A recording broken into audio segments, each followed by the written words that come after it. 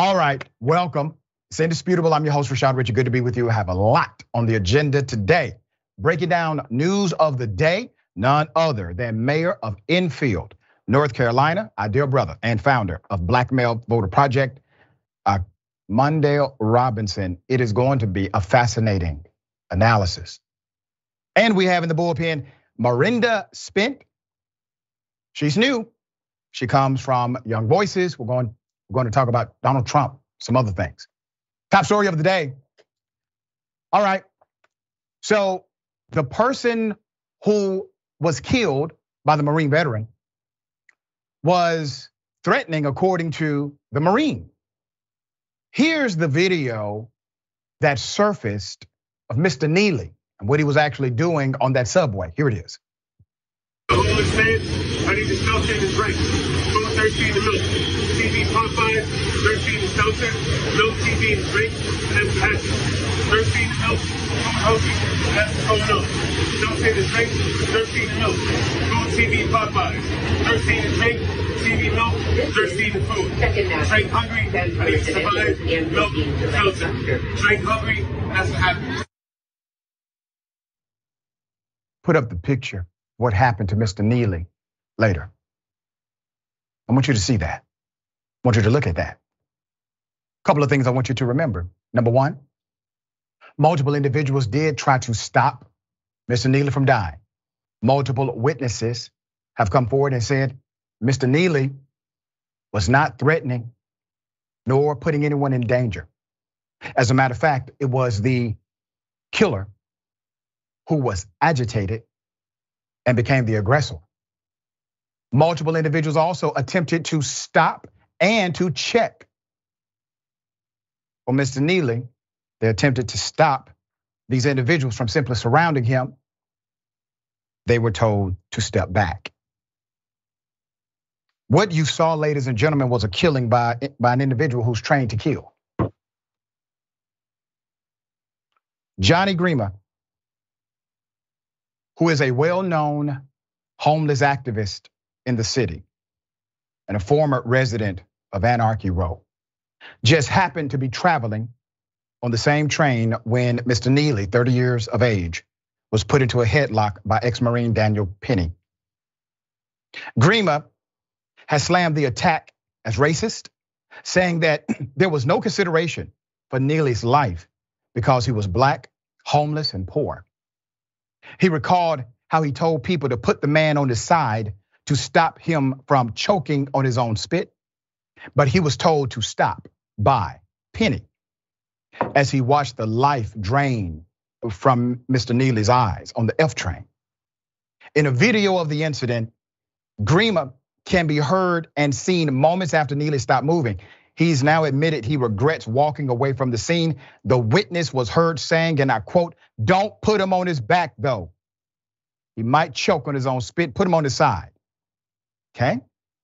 Now, let's talk about the real problem. Obviously, we saw murder. Obviously, we saw a man get exterminated by somebody else. Unarmed, no threat to anyone. And this person isn't even a cop. He's not sworn to do anything. He's not even active military. But he's getting treatment as if somehow his actions are favored. I guarantee you, if Mr. Neely would have felt threatened by Mr. Penny and did the same thing, the result would be different.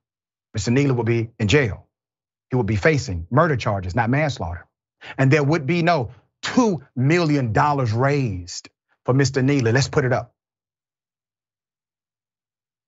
Daniel Penny's legal defense fund.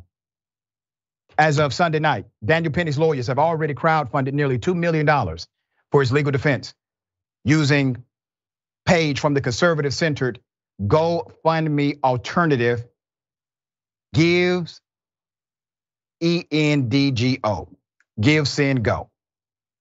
A number of figures on the right have been promoting the effort, not just defending Penny, but also championing him and what he said. Late Friday, prospective GOP presidential candidate Ron DeSantis decided to link to the page in a tweet and referred to Mr. Penny as a good Samaritan. You understand this? He called him a good Samaritan. DeSantis did not say we need to wait on the outcome of the investigation. The governor of Florida did not say we need to withhold judgment because a man's life has been seized by another human being. No, you did not hear any of that.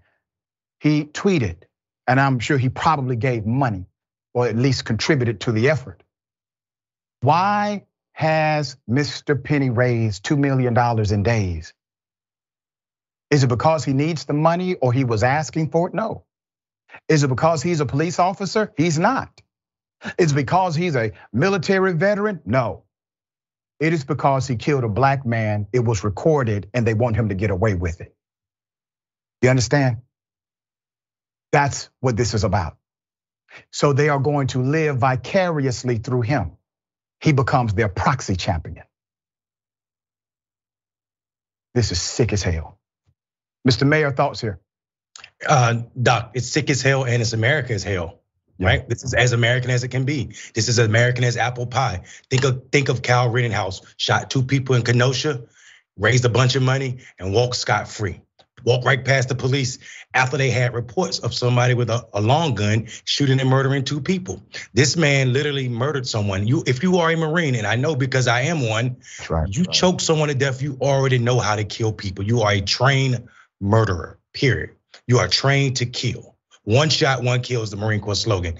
This idea that this person wasn't charged for murder as we saw it on video, as witnesses are explaining, this was a murder of someone who was handicapped, mentally handicapped, and it's absolutely disgusting that we knew everything about Jordan and nothing about this Marine for long times, and he had the time to sit at home and decide when he was going to turn himself in. This is all of the features that remind black people that America has a high tolerance for our pain, and also there's still bounty on our head. Right now, this man has $2 million and it's gonna go up.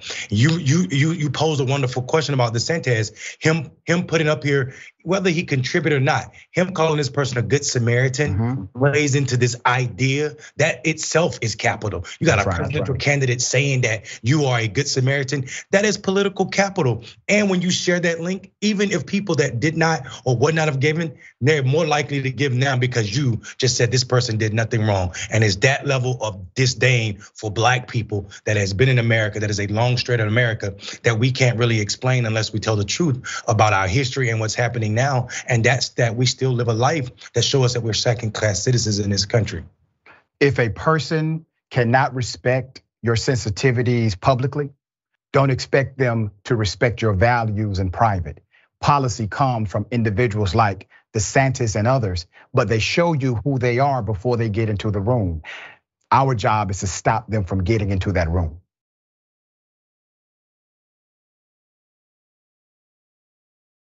Houston's manager, or Houston's, is being sued. Why? Because they brought the police in, according to the allegation, to kick out a black couple because somebody said they smelled like marijuana, even though the couple maintains, nope, we don't do that. Let's put up the picture full mass. Hell of a thing. DeShandria Bass and DeJuan Brown have filed a lawsuit after being escorted out of a Houston's restaurant by police in Memphis, Tennessee. According to the complaint filed on May 11th, last summer, the couple was accused of smelling like marijuana. Accused by the manager while being told to leave the establishment.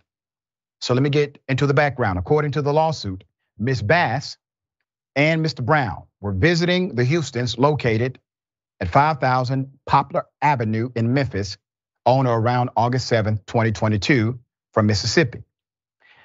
After they had been seated at the table with Brown's mother and cousin, the manager came by their table and asked them to leave while claiming they smelled like weed. The couple claimed they knew they did not smell like marijuana and remained seated. The complaint noted that the manager, identified as Kayla Hollins, Ms. Hollins later returned to the table with a police officer. So she's bringing a gun to the situation and said, and I quote, "I asked you to leave and come back tomorrow because you smell like weed." The police officer then escorted the couple out of the restaurant. The restaurant's general manager, his name is Ralph Price, is also named in the lawsuit. Once outside, another officer reportedly admitted to the couple that Ms. Hollins has a history of racism with the restaurant's black clientele and regularly act this way towards black patrons, according to the report. Ms. Bass and Brown's attorney, Carlos Moore, says the accusation his client smelled like marijuana is simply not true, while adding there is no evidence that the couple smelled like marijuana at all. He claimed they were racially profiled and humiliated as a result. Moore said his clients are asking for $500,000 each in damages for humiliation and embarrassment. It's called punitive. And then also money for emotional distress and anguish they suffered during the actions of the Houston's manager. Let's put up the attorney. Attorney Carlos Moore said to WHBQ TV, and I quote, Houston has a problem, talking about the establishment. She brought a police officer with her and had them escorted out of the restaurant, embarrassed them in front of his mom and his cousin, entire restaurant, adding now that the lawsuit is filed, Houston's can no longer ignore me, okay? The lawsuit also accused Houston's of malicious, callous, but bad faith, willful, wanton, and reckless misconduct by refusing to serve the couple and having them removed from the restaurant. Another family says they were also asked to leave the same Houston's around the same month as the couple. Marcus Mosby, who's 28, a veteran police officer, says he and his high school principal wife were asked to leave by the manager after they were accused of what? Smelling like marijuana too. Houston's parent company is Hillstone Restaurant Group. They released a statement claiming they do not discriminate.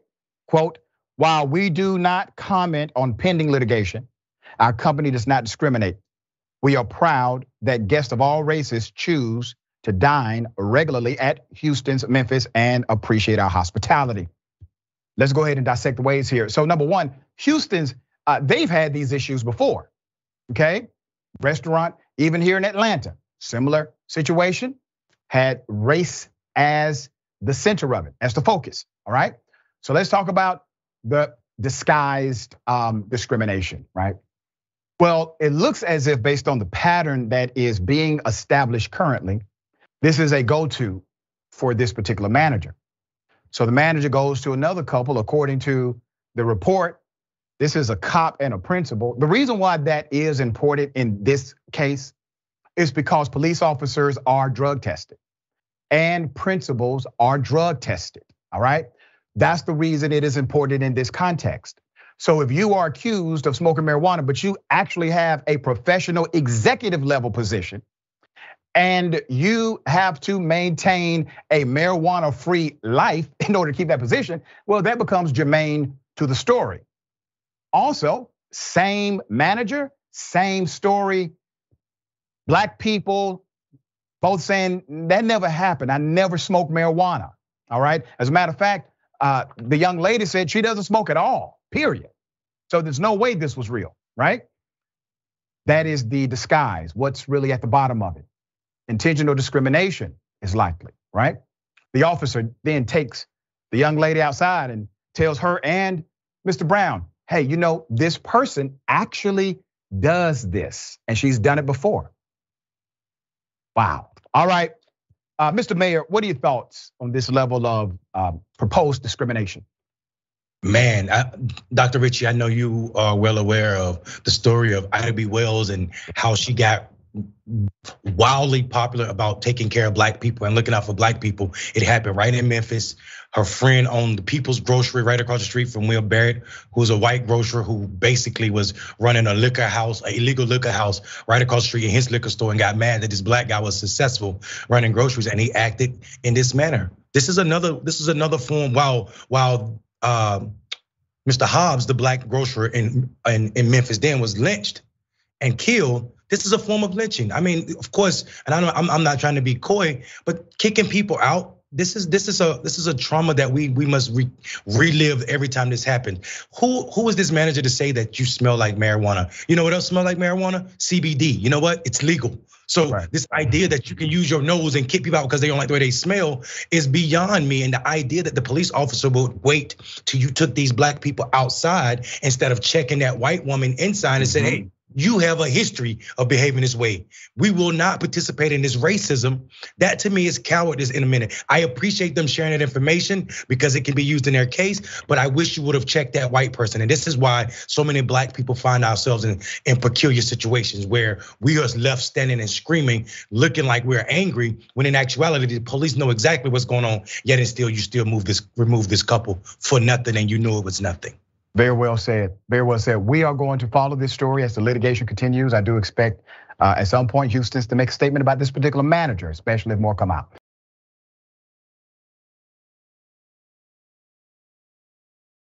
Very sad story, but definitely a hero cop. Let's put her up full mass. So sad. A pit bull type dog, as it is being described, in Indiana, attacked and killed Miss Tamika White. Miss White was a Marion County Sheriff's Office deputy. She was trying to protect her small child, she's the mother, from the dog. And the dog killed Miss White. They called her a bright light and a joy to be around.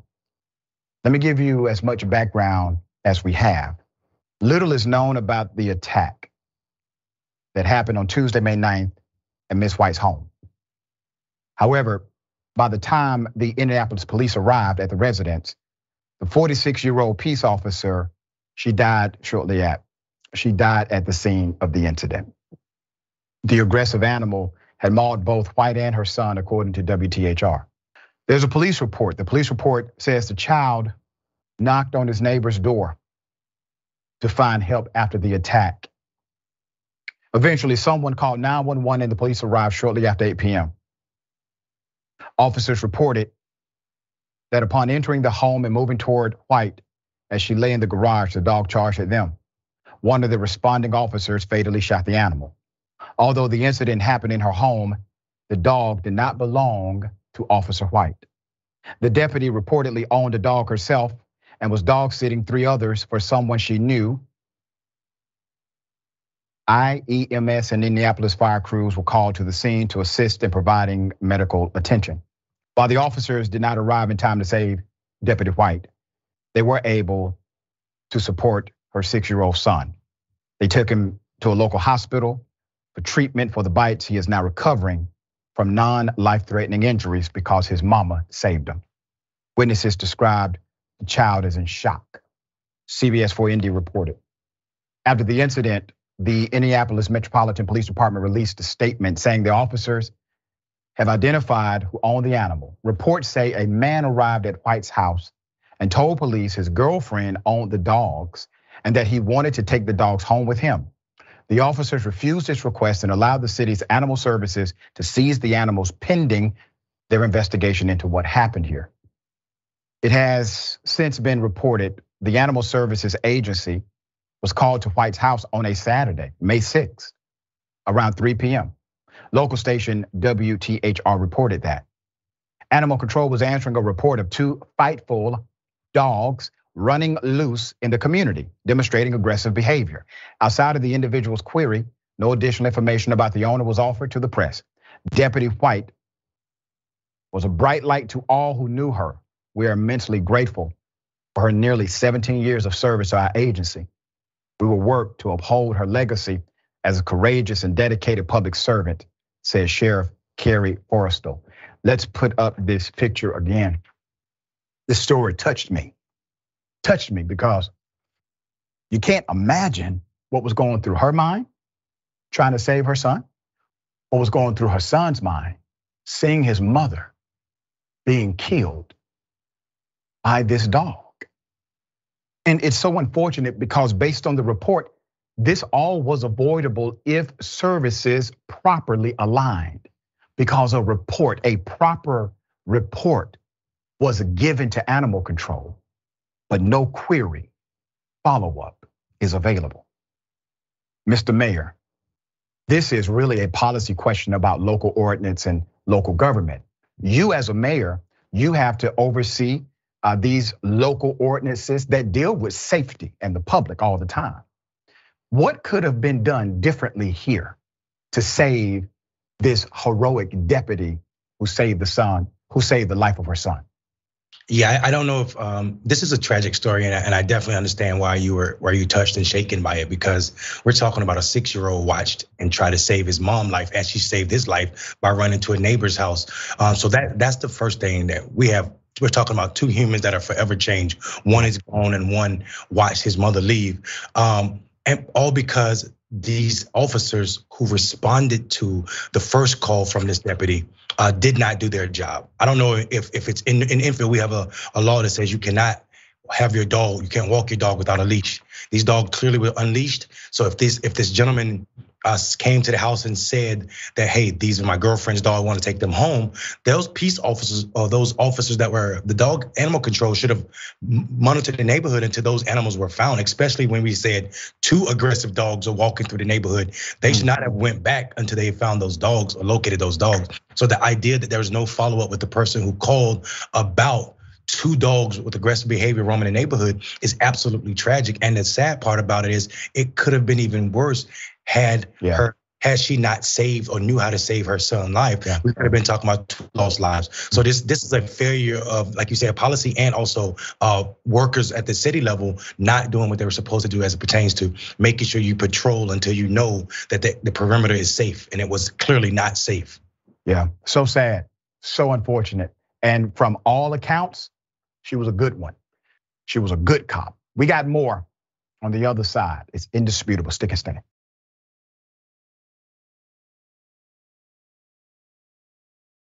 All right, welcome back. We have a lot of show left. Let me read some of these amazing comments. Kind of pressed for time. We'll read as many as I can. Always good to have your feedback. All right. We got. Okay, don't forget, we're still fundraising. We're still fundraising for our dear brother who was on the show, was accused wrongly. All right, we're talking about Mr. Sam Randolph. He was exonerated after serving 21 years for a crime he never committed. He has been fully exonerated, released from prison, but Sam is currently disabled. He's confined to a bed. He's confined to a bed because, according to him, while he was wrongfully incarcerated, the correction officers took him to the yard and they beat him. They paralyzed him in that beating. We want to make sure that we support the family. They're asking for financial contributions of any amount to reach the goal of 100,000. We're securing these payments because he's going to have surgery. In that surgery, after that surgery, he needs a lot of support. He needs daily support. We want to help provide that support if we can. All right, do the best you are able to do. Thank you. Okay, a lot of comments. Biden Flavor Corn Pop says, I just heard that that murdering ex-Marine has now raised over $2 million in his defense. Just look at how fast this amount has been raised. Cannot understand it. That's right. I can't understand it either. I don't seek to. All right.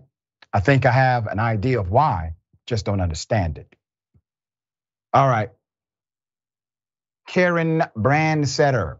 And what about the guys holding him down? They are just as much part of it. I agree, 100%. They were aiding and abetting. But the fact they weren't even questioned or charged in a serious way, they may not ever be charged. Once again, roles reversed. Black people are doing that to Mr. Penny, an ex-Marine. Come on, everybody will be charged with the same crime. We know that. All right, Tyler Hackner, gifted 1 indisputable with Dr. Rashad Richey membership. We thank you so much for that. Let's go to Twitch. All right. Gallagher 71. The thing that pisses me off about this dog killing her is that the dog is going to have to be the one who pays the highest price because it would be put down just because it was probably abused. The dog was shot. Well, one of them. There was another one there, and you're completely correct. I imagine the owner at some point will be held responsible, but Hell, they let the guy that knew all the information just walk away, it seems as if. But we will give you updates from that saga. All right, got something for you. Ladies and gentlemen, I wish a Karen would. You want to call the police on him for having a barbecue on a Sunday. I feel free! Back off! I'm going to tell them there's an African-American man threatening my life. Go, record him. Help! Help me! Please help me! This is not your bike. Please help me! It's not your bike. Please help me! Help! Please get off me! Wait, what the f*** going on, bro? Please get Yo, don't let him take it, bro. Now you're not getting the bike, bro. Now you're not getting the bike. Help! You're not getting Get the off bike. me, I'm dude. not. Bro, Why you took his phone? What's wrong with you? stupid as something. You're Don't not touch touching his my phone. phone. Do not touch his phone. I'm not touching you. You putting your stomach on my hand. My dude, stop. No, my dude, stop. No. I said no. I said sit down. Please help me! She's just crying. You're not crying. You're not crying. I got Stupid. I got It's your my video. bike. I'm drunk. Wait, you pulled it out? Hey, Hassan, you pulled it out? Hassan, Hassan, you pulled it out? This is my bike. It's on my account. Please move. All right, so why don't we reset the bike? I'm not resetting the bike. It's his. It's his. Reset it and then pull it out on your account. You're active. That's just my fake crying. Guys, He's fake crying. Stop fake crying. Hey, stop touching me. I don't touch you. Hold up. Hey, stop touching me. Stop touching me. Why don't you take this bike? Stop touching me. I will. Exactly. So take Fuck out of here. it. So take it. Buddy, you're stupid ass. Stop out of here. Dumbass. Your baby gonna come out with. Not a tear came down, miss. Not a tear came down. I have the full background on this Karen. The Karenicity is unbelievable. Put up the picture. We got her name, where she works, her boss. I want to remind you of a couple of things that happened in this video. Obviously, it is telling, right? You know, she said, and I quote, "You are hurting my fetus, my unborn child." Did you all hear that part? She said that. Why did she say that? Because that bolsters her argument to do what she's attempting to do, which is theft under any other circumstance. We will call this attempted theft if the black male went up to the white female who paid for her opportunity to utilize the device and he decided to grab it and try to take it. We will call that clearly attempted theft. So let's call it as it is. And then when the Karen in question decided to physically be combative, well, that's called battery, simple assault.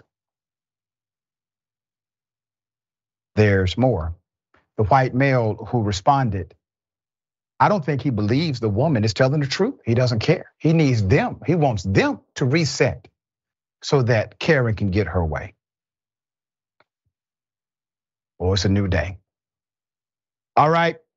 Sarah Jane Comrie appears to be an employee of the New York City, NYC Health Hospitals based on the embroidered health system's logo observed on her scrubs. The hospital prides itself in neonatal care, okay? Her employer put up a statement about the matter. Let me read this statement in full. So they said, and I quote, "We have recently become aware of an incident that occurred off campus over the weekend and appears to involve one of our employees.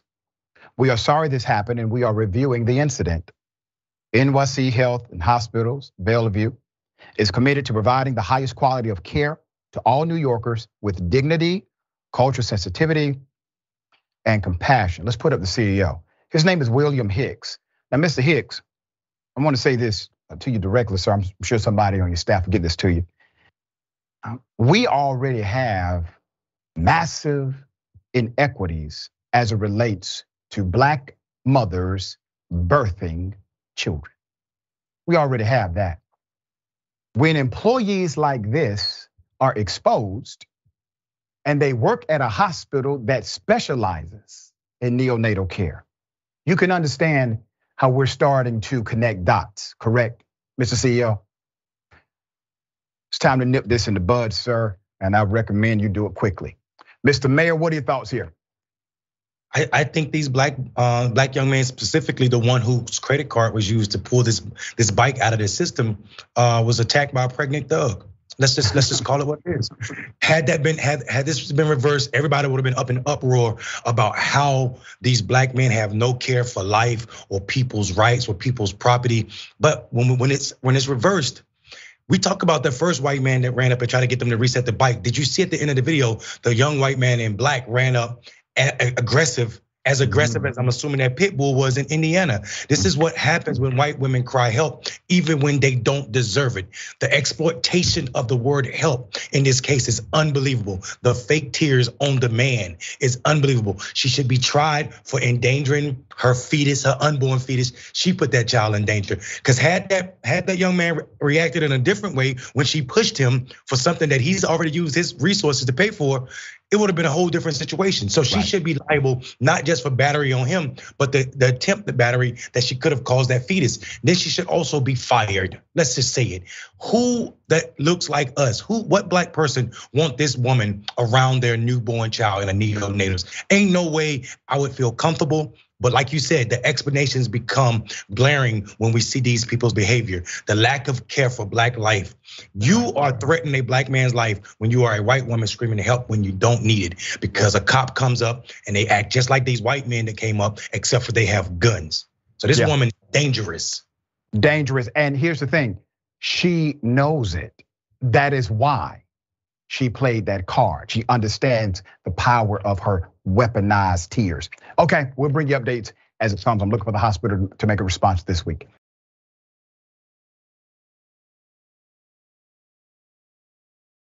Very sad.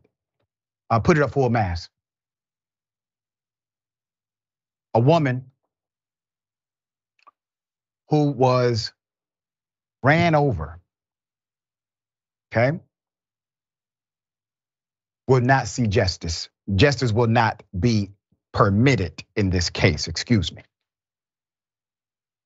Mika J. Westwolf, 22 years of age, was walking home along US Highway 93 on the Flathead Reservation. This was in the early morning hours of March. It was March 31st. Ms. Westwolf was walking toward traffic when a Cadillac Escalade driving north on the highway struck and killed her. Ms. Westwolf was declared dead at the scene. That's according to a Montana Highway Patrol fatal report. Now, this is where it gets complicated for those who want to make it complicated, and it remains simple for those of us who are okay with simple. Tribal police were the first to arrive on the scene, and the Highway Patrol trooper who arrived later filed a fatal crash report listing an unnamed driver as a 28-year-old woman from Butte who had 2 children in the car, a 2-year-old and a 4-year-old. None of the occupants in the car were injured. Alcohol, drugs, and speed were not listed as suspected factors in the crash. Because Westwolf was killed on a highway, Montana Highway Patrol is the lead investigative agency in her particular case. So let's go to Lake County. Lake County, the attorney, James Lapatka, confirmed that on the same day as Westwolf's death, a suspect was arrested shortly after the crash on suspicion of DUI in Lake County.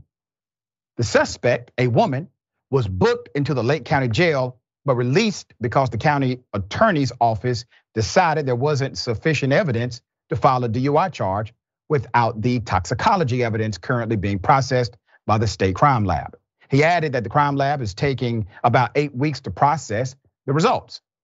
So the attorney confirmed that a woman named Sunny K, all right, Sunny K White is 24 years old, and her Cadillac Escalade is being investigated by Montana Highway Patrol as the suspect car involved in hitting the pedestrian on March 31st near Arley.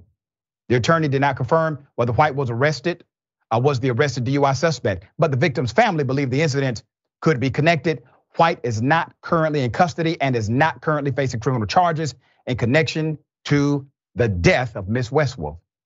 Alarming note about White and her children, according to a missing endangered person advisory issued from the law enforcement agency on April 7th, 7 days after the death of Ms. Westwolf. White broke into a residence and took her 2 children, 4-year-old Arian and 2-year-old Nation. Did you hear me? The children are named Arian and Nation. What I'm saying is it looks like she almost got away with killing a Native woman, okay? And now this discovery of alleged white supremacy has surfaced. Is there a connection in the police department? Is my first question as to how did she end up just walking away? There's more. The Montana Standard reported this information to us. The children's ages and genders and White's age and gender match information listed in the fatal crash report. Everything adds up. Here's the family GoFundMe. I want us to help as much as we can. Mika Matters, Justice for Mika Josephine Westwolf. We're raising money here. Do the best you can. Make sure positive vibes, prayer remain with the family. All right, hell of a thing. So here's what I'm seeing here, Mr. Mayor, all right? Now this is speculation, but I've been right about these things before. I'm seeing something that is not right, but it seems like the dots are starting to connect. There's this white supremacist connection. It has to run deep for you to name children Aryan and Nation, okay? That's deep, all right? That's deeply rooted. Her getting away with it initially, not being arrested as anybody else would have, and staying in jail, the person is dead, right? This doesn't make sense until you consider that there are connections that are unknown at this moment. Mr. Mayor, what are your thoughts? I think also, well, first of all, Miss White is the mother of Aryan and Nation. Did she change her name to White as well? So if any, did they also implicate the state's DUI charges because they just said they didn't have sufficient evidence, which means their standard field test is not sufficient. So everybody that has those charges should be trying to say, hey, that evidence is not sufficient. If you didn't give me a toxicology test, then it's not sufficient. That's the second thing. Lastly, where other than America do you name your children Aryan nations? Yeah, you can't make this up. The idea, the tolerance for suffering of people of color. Where is Miss Westwolf's $2 million raised? She did nothing except for try to walk home and was murdered. I'm going ahead and call it murder. And I know legally that's irresponsible, but let's be serious. We see what's happening here. There's a pattern, and not just in this case, but in America, where we see all of these signs, all of these factors, all of these elements, and we still won't call it racism. We won't call it white supremacy. We won't call it America doing business as usual when we know exactly what it is. And all they're waiting on is for it to get out of our conscious, and the next media sensation comes about, and this woman will walk free while Miss Westwolf family suffer with no justice. Not on our watch, though, Mr. Mayor. Not on our watch. All right. We got more on the other side. It's indisputable, stick and stay.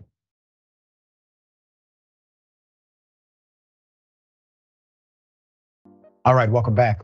We got a lot of show left. Let me read some of these comments and also remind you of Unbossed video on demand. Let's make it happen. Check out Unbossed with Nina Turner to learn how people can take back control of democracy from corrupt forces in government and media. You can find clips of Unbossed by scanning the QR code or going to youtube.com/unbossed, TYT. All right, let me read some of these comments. The architect says, when he told her to stop fake crying, then she did. I know, right? He was like, stop fake crying, because obviously he has a view we don't. She stopped. Yeah. Mr. Anderson, Karen's trying to work up those crocodile tears. Yeah, she was doing a horrible job, obviously. Shiva Mahadev, how can you literally name your children with hate speech? Exactly. Yep. All right. What if I told you a cop has been arrested for planting drugs on his ex-girlfriend's boyfriend. Let's put it up for a mass. Dumbest cop alive. You're looking at him. David Scott Burrows, a former North Carolina deputy, has been accused of planting heroin and other illicit drugs on his ex-girlfriend's new beau. This is in an alleged revenge plot. But guess what? He will face no jail time thanks to the help of the amazing, heroic plea deal. He will only serve 24 months on supervised probation, which is also the maximum for certain traffic offenses. David Scott Burrows was accused of abuse of law enforcement power and planting drugs in Ray Kiefer's car in Anson County. He was charged in April 2019 with making a false police report, obstructing justice, breaking and entering a motor vehicle, possession of heroin, possession of marijuana, possession of methamphetamine. A jury deemed him guilty only of obstruction of justice and possession of heroin, okay? Burrows avoided what could have been up to 53 months in jail by agreeing to supervised probation, mandated anger management counseling, and no contact with his ex-girlfriend or her boyfriend, as proposed by the district judge, Stephen Futrell. Okay, so let's say what it is, right? He's receiving a deal that nobody else would get. I guarantee there's no citizen in that community who can commit all of those offenses, plot, strategize, plan, execute, get caught because he's a dumbass, go to trial, and literally gets a sweetheart deal because the prosecution sees it going left for the guy. Isn't that something? All right, Anson County Sheriff, Landrick Reed, who died in September 2022, said previously deputies received a tip about drugs in Kiefer's car. That is the boyfriend of the cop's ex, all right? So they got a tip. This guy got drugs in the car before a traffic stop, and it led to his arrest. Those drugs were in the exact same spot the tipster said they would be, according to Sheriff Reed. That was a red flag because anyone selling drugs would not have them Sunday to Wednesday in the same place, Sheriff Reed said in 2021. Once again, Sheriff Reed passed away in 2022, but Sheriff Reed was no dummy, okay? He said, wait a minute, we got a tip, it's in the exact same place. This doesn't seem right, okay? So let's put him up. You have Burrows along with his parents, grandparents, and other family members maintained his innocence with claims that he was being set up by a corrupt system and placed most of the blame on the sheriff. This whole town is corrupt, Burrows' father said. The sheriff fired Burrows immediately after his investigation. So let's go to the boyfriend who was allegedly set up, all right? So he filed a lawsuit in the district court Tuesday, reading in part, the facts of this case are simple and terrifying. In an extraordinary abuse of power, ex-Anson County Sheriff Deputy David Scott Burrows wielded his authority as a sworn law enforcement officer to fabricate a crime and frame Ray Kiefer Jr. for a felony drug offense that he did not commit. As a result of Burrows' conduct, Ray Kiefer was arrested and interrogated and suffered hours of psychological trauma before the truth finally came out. Charges were dropped that day without any explanation, according to the lawsuit. There's more. The civil lawsuit filed against Burrows and 4 other deputies details incidents not mentioned in this criminal trial. It claims the deputy would cruise through his ex's neighborhood and waltz into events he was not invited to. One night, according to the lawsuit, Officer Burrows threatened the boyfriend from his patrol car and later lurked outside his ex's bedroom, recording sounds of her and Kiefer in bed together. The harassment worsened when Deputy David Spencer, a friend of Burrows, closely trailed Kiefer's car as he drove his girlfriend to work, according to the complaint. On his way home, Spencer returned, this time with his siren and blue lights. Spencer told Kiefer he had been speeding and he smelled marijuana inside the car, according to the lawsuit. The boyfriend said both allegations were untrue. More deputies and a federal agent showed up, and the boyfriend was later handcuffed and put in the sheriff's office SUV, according to the lawsuit. All right. So it seems like a system of corruption here. Obviously, the individual who allegedly did this and has been convicted of much of it won't see any time in jail. Do you think he only did this to his ex-girlfriend's boo? Or do you think he has done this before? See, I believe he's done it before. And I believe he's done it with other people before. And I believe that's the reason why the system has rushed, partly why the system has rushed to give him a deal that nobody else would get, because he knows where all of the bodies are buried, because he helped put them there with others inside of that same system.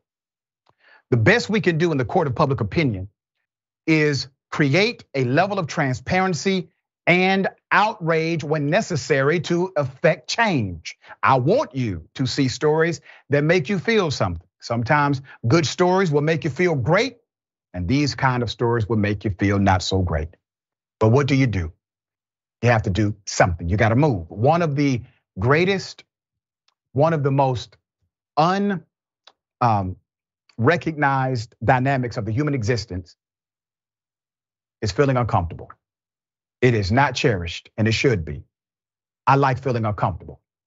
I want you to feel uncomfortable, because when we are uncomfortable, we change things, because we can't live in discomfort forever. Or we go the other route and we figure out a way to become comfortable with the discomfort, and I don't want that. All right, Mr. Mayor, thoughts here. Listen, Anson County is one of those counties in the part of North Carolina, southeastern part of the state that's majority black. It's one of the few counties in this state with 100 counties that is majority black.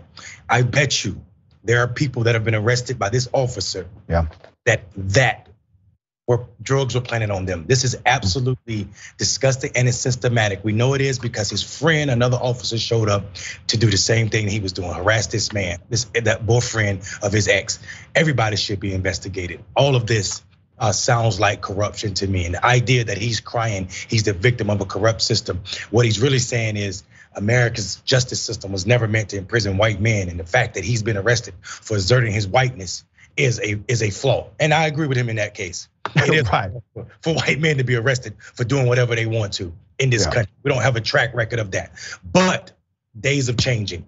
Days are changing. What happens, what should happen is whatever that boyfriend charges would have been should be placed on this man, because the idea that you can walk away 25 months of probation when you almost could have took this man's life, because heroin carries a big time in North Carolina and most places in this country.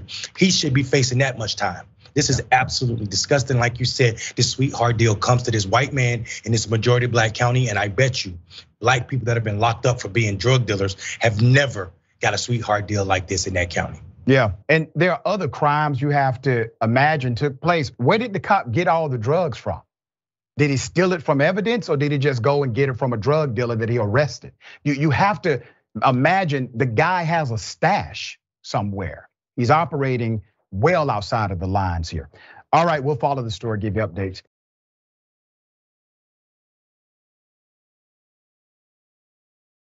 Hell of a thing has happened across the United States of America. Multiple female teachers have been arrested for inappropriate relationships, put up their picture full mask. Look at this. This is a damn shame. These arrests took place over 2 days.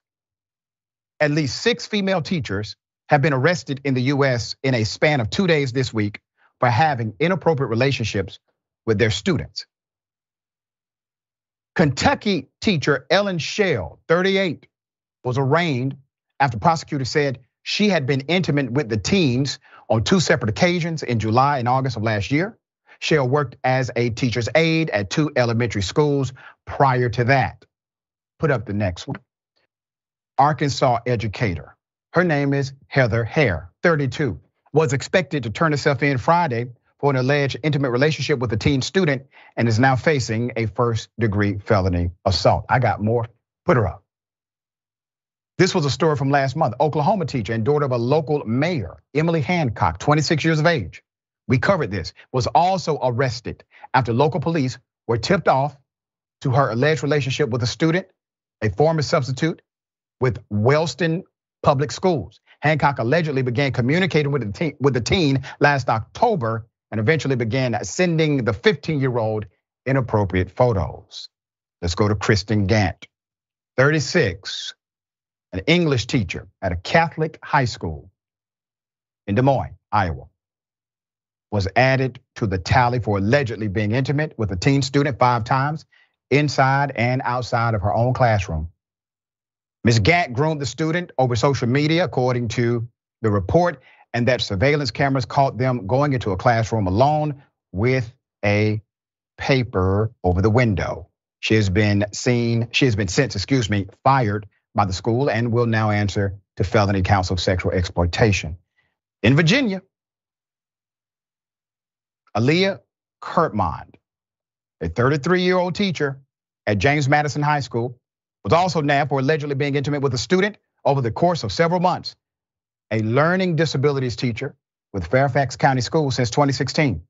She has now been charged with 4 counts of indecent liberties and being held without bond. There's more. Finally, Ms. Hannah Marth, 26, Pennsylvania. Javelin coach allegedly had been intimate with the teenage child she coached. Martin was arrested after police learned she had engaged in an inappropriate relationship with the Northampton area high school track and field athlete. The 26-year-old sent the teen a text May 2021 and invited him to her home where the two allegedly had encounters. Now, we reported on these stories. I'm here on Indisputable. I've always made it very clear, make sure you keep the lines of communication open with all young people around you, all of them, okay? Because they want to talk, they do. They may not always be listening, but they're always learning. And they know if they can talk to you or not. Have that line of communication open. Also, schools, local schools, they have to get stronger in their ability to track these things and find these things before they permeate into an epidemic status like they are now. This is happening all over the country. We've reported on them many times. So now you have all of these teachers in the span of 2 days. Actually, it's more. These are the ones that we could verify, all right? Okay, Mr. Mayor, thoughts?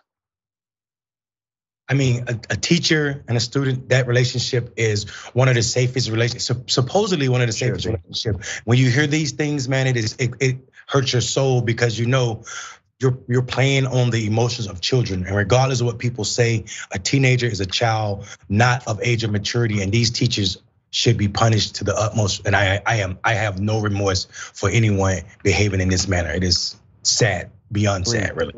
Agreed. All right, we'll see if they come up with legislation to address this, all right? Okay, we got more. On the other side is Indisputable, stick and stay. Put up a picture. What if I told you a biological father gets contacted by his biological daughter years later, because the daughter was given up for adoption. In her adulthood, she wants to find a father, she finds him. He then violates his own daughter.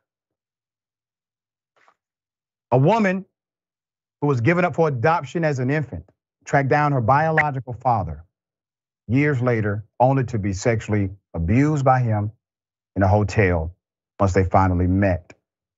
The unidentified woman was given up for adoption by him, Ronald Antinor, 53 years of age, a wannabe influencer and pro wrestling manager known as Ron Ratcatcher, according to the Smoking Gun. I'm going to give you the background to this very sad story. So the daughter traveled to meet her father.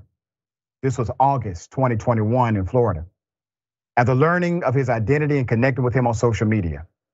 According to affidavits shared this week by the site, it's unclear how old the woman was at the time. There, the pair spent the day drinking before going back to a hotel room where they both did drugs together. They did acid. That's according to the complaint. The victim stated that as the acid took effect, she became physically unable to resist her dad, who then had sex with her while she was laying on the bed. That's according to the complaint also. As the effects of the acid began to wane, the victim was able to flee and immediately contacted her boyfriend, who told him what happened, according to the document. The boyfriend alerted the hotel, and Antoinette became alarmed and fled. When a private security guard arrived, according to the documents, which added that the dad abandoned the victim once he had his way with her. During a post-Miranda interview, this father, if you could call him that, made incriminating statements as to what had taken place between himself and the victim, the docs state. The dad, who listed an address in Alabama, was busted in Clearwater last week and charged with felony sexual battery, felony incest. Online records show. He was also charged with misdemeanor possession of drug paraphernalia. It was not immediately clear why he was arrested now for the alleged attack. He remains in custody on bond totaling $302,150, according to records. He has pleaded not guilty to the charges and ordered not to have contact with his daughter, court records show. All right, let's put this piece of garbage back up on the screen. I want to highlight the story because, I was a foster child myself. And I was lucky to know my mother, and I'm blessed to know my father. Even then, even back then, I knew who they were, I knew them. Sometimes I went years without having communication with them, but I knew them. There are some situations where there's a reason why you weren't raised by this monster. I'm sorry this happened to you. Obviously, in his old age, he did not get better. All right, Jeff, thoughts here. I'm sorry, this one is beyond my comprehension at this point. I should probably have something better to add or say, but this one is, I want to say it was unbelievable. I'm sorry, I wanted to say it was unbelievable. Honestly, we've seen a number of these come up, so God bless that woman. Yeah, I want to make sure everybody is aware of who he is and the evil that he brings to this world.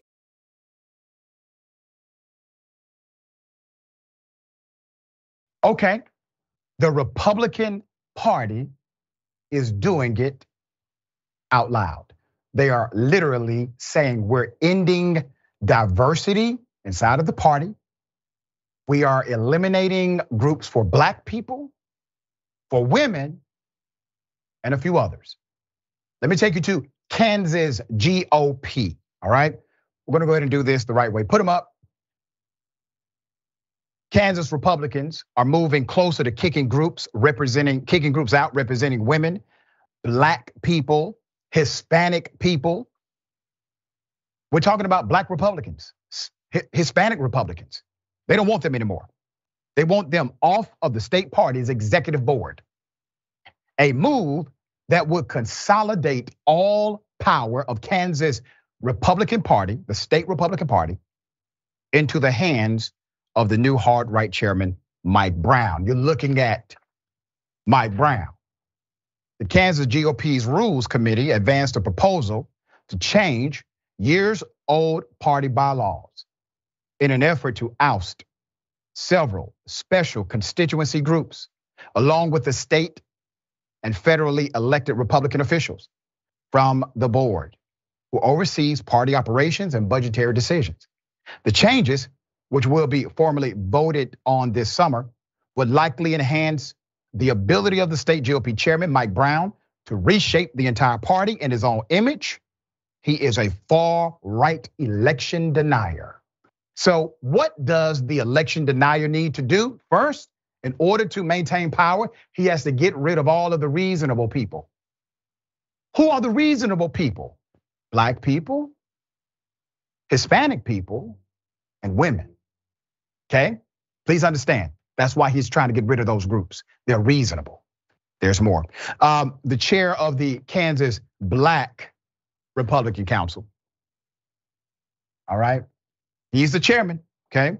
Michael Austin. What did Michael say about this? Michael called the proposed rule short-sighted. Short-sighted, sir, is racist, sir. Is racist. You understand what I'm saying? Brother, it is racist as hell. Chairman Austin stated, we're deeply disappointed in the decision to eliminate Black leadership representation from the Kansas GOP and trust that state delegates reject this action and commit to unifying, strengthening the party. Sir, they are absolutely going to do it with you talking like that. Brother, you have no fight. I'm not Republican, I'm not conservative. I probably disagree with 99.9% of what you believe in, but damn it, at least act like you care or give a damn. We're disappointed, short-sighted. They're not using those types of words with you. Another leader named Ben Cicada, okay? Chair of the Kansas Republican National Hispanic Assembly, said he'd been working in Republican politics for 26 years, since he was 13 years old. Okay? He said this, and I quote, this is something that will set our party back dramatically. Party that I worked to build was expansive, was growing, was a party built on ideals that welcome people and encourage people, not one of fear and not one that is closed. So you need to get the hell up out of there, sir. I agree with you. You need to get the hell up out of there, all right? We had one brother on the show a couple of weeks ago, Black Republican at one point, elected member of city council, he switched parties. Why? Because he said he was told he could not advocate for Black people in the Republican Party because they told him he could not, but they wanted him to be chairman of the Republican Party. Isn't that ironic? All right, Mr. Mayor, I know you've seen this before. What are your thoughts, dear brother? I'm over here laughing because that brother, like you said, had no fight. He has no fight because everything his friends and family members tell him, like, you're crazy for being a Black Republican. How does it work? They racist. And he said, no, they're not. And now, right, they spat in his face. That's it right there. First of all, we see your platform that excludes Black people, the quality of life that Black people need to live and thrive. Now you say out loud the thing that we already knew. We don't care about these people. And when the article said they trying to shape the party in his own image, my God, talk about irony. Get rid of everybody except for white men, because that's, in his mind, what the Republican Party stands for. And this black man, that black man standing there with that smile on his face, lacking fight. He's lacking that fight because he has no foot to stand on. And as my grandma said, is keep on living. Yeah, keep on living. To both of the gentlemen, you know, at some point you can regain your leadership back. You just may not be able to do it there, but don't let them snatch the soul that you have to advocate for people. If the methodology is no longer possible through the conservative channels, I encourage you to find another home. Mr. Mayor, always a pleasure to have you on the show, dear brother. How can people follow you, check out your great work? Yeah, we're producing content 4 times a week on Rebel HQ, but I'm also on all social media platforms at Mondale Robinson. Always a pleasure, my friend. Until next time. Peace. Right, peace. We got more on the other side. Bullpen is next. Stick and stay.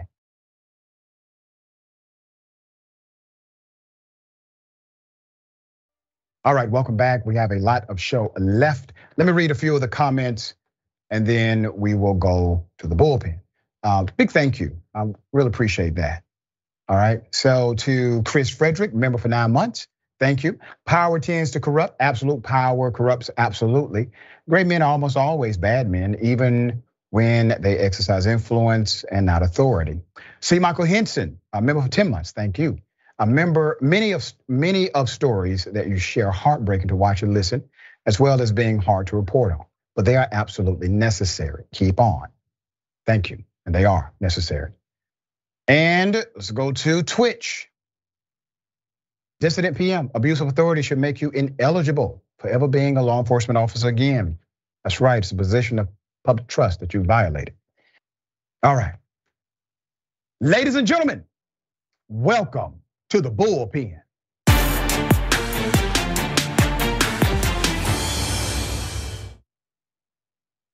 in the bullpen today, we have Ms. Miranda Spent, all right, a policy associate at the Wisconsin Institute for Law and Liberty in Milwaukee.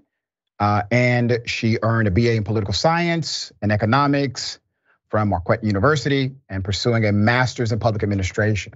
Good luck to you in that pursuit. That's a very noble pursuit, all right? Welcome to Indisputable. How are you? I'm good. Thank you so much for having me on. How are you? Doing quite well. We're gonna chop it up about Donald Trump, his previous past performances, especially that on CNN, and how this translates to either A, policy, or B, popularity within the Republican Party. I don't want to presume what you know or believe about Trump and his current chances. So if you would opine, I would then respond. So I think I want to start by saying that I don't want to defend what Donald Trump was saying during the CNN town hall. I don't agree with a lot of the things like the name calling. And I do think it's worth talking about how the backlash that CNN has been getting for even having Trump on the platform. I think that will eventually backfire on what they're trying to do. It seems to be tiptoeing the line of censorship, in my opinion, and I don't think that will go over very well with conservative voters. And I think that might just fan the flames of his popularity even more. Let me ask you a question. When you say it is censorship, what is your definition of censorship? I suppose it would be purposefully trying to filter or suppress certain viewpoints or people's voices.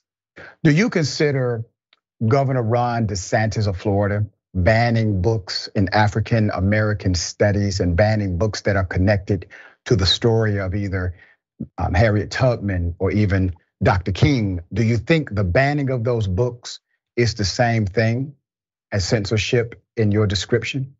Well, my understanding of the situation in Florida is that these aren't necessarily book bans. It's about making sure that the books that are being put in classrooms are appropriate and age appropriate. And I think that that's a noble pursuit. I don't think it's about banning specific stories outright in the way you described.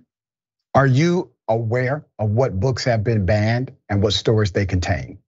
No, not in Florida. All right, I am. So I would encourage you, before you answer the question with such conclusive opinion, that you at least know what is being banned, okay? So let's talk about censorship. Censorship is legal in the context of private industry. I don't have to bring people on my show, I choose to. And if I chose not to, that is not censorship in the context of Constitution. And that's usually how it is offered. For example, it was Donald Trump who filed a lawsuit, ironically, against Twitter and others, saying that they were violating his freedom of speech. Well, the Constitution is clear. Censorship is only even permissible as it relates to government silencing an opponent per se, right? So if you have a political opinion that's contrary to what the government believes, the government cannot penalize you. Is my reading of the Constitution and the word censorship incorrect there? No, you're absolutely right. And I suppose when I say censorship, it says that doesn't mean that they're not allowed to do that. They're obviously a private company. I'm not saying that they shouldn't do that. If CNN were to decide that in the future they don't want to give Trump a live audience, or they want to provide longer time so that they can fact check him more often, they're absolutely in the right to do that. Okay. My point is to say that by doing that, I think they're fanning the flames of the distrust that conservatives and the American public in general has of the media.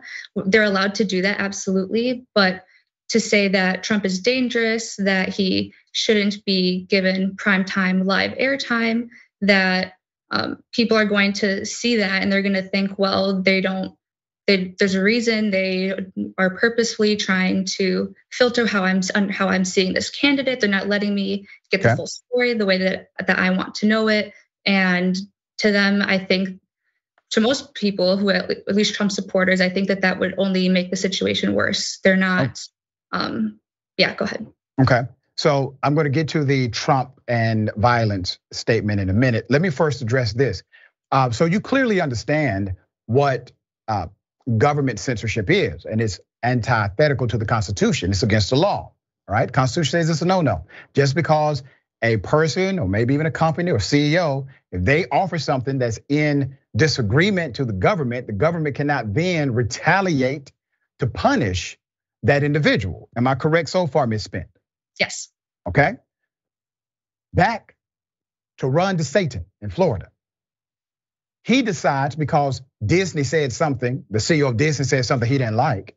He decides to launch a legislative campaign in order to pass a law to create a tax burden for Disney that Disney did not have before the statement was made.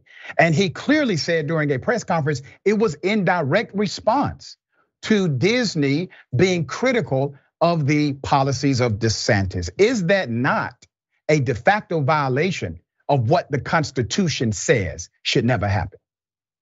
I think I would agree with you on that. I don't agree with Ron DeSantis's actions against Disney. Obviously, they're a private company, allowed to do those things, and he retaliated because of what they said they believe. So yeah, you're right on that front.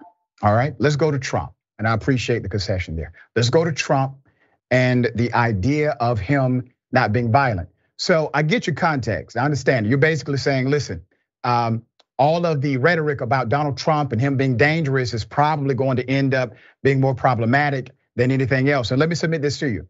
It was CNN who said Donald Trump lied about the election. It was CNN who said Donald Trump caused the insurrection. It was CNN who conclusively said Donald Trump was a tyrant, bad for the country. Fox News said it too. They just said it to each other. They just lied to the audience, all right? So if you have offered this to your audience, you're CNN, if you've told your audience for years, Donald Trump is bad for America, Donald Trump tried to create an insurrection or did create an insurrection to overturn the government, he's violent, he's dangerous, etc. If you've gone on record and said that, do you not find it somewhat, at least, I don't know, disrespectful to the audience to then invite the same man after he gets convicted of sexual assault to your show? You don't think that's irresponsible?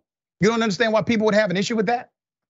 Well, I understand why people would have an issue with it, but to say that it's irresponsible, I don't think that's true. I think that media has a responsibility to make sure that people have all the information in front of them. They're telling you that Trump is violent, that he's dangerous, he's a threat to democracy. So then show us, put him on a stage, which is what they did, and ask him all the questions where he gave those answers. And that's exactly what I think they did a good job of, asking him questions where they made him look like that. So they're giving him the truth. The commentator, she tried, but the format was wrong in my opinion. I bring people all the time on my show that have different political opinions like yourself.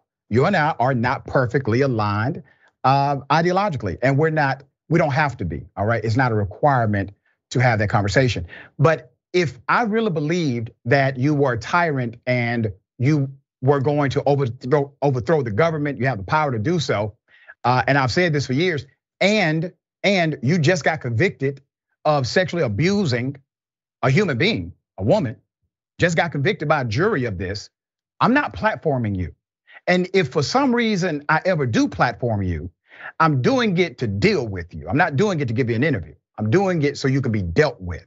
That would be the difference. And I think that's what people expected, especially given the buildup of CNN against Trump tactics for so many years. Do you understand that point?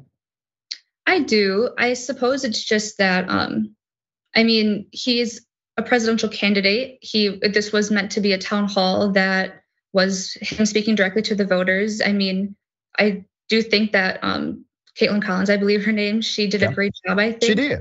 Overall, trying to fact check him as much as she could, asking him questions. But he lies too much. He lies too much. I agree. Okay, all right.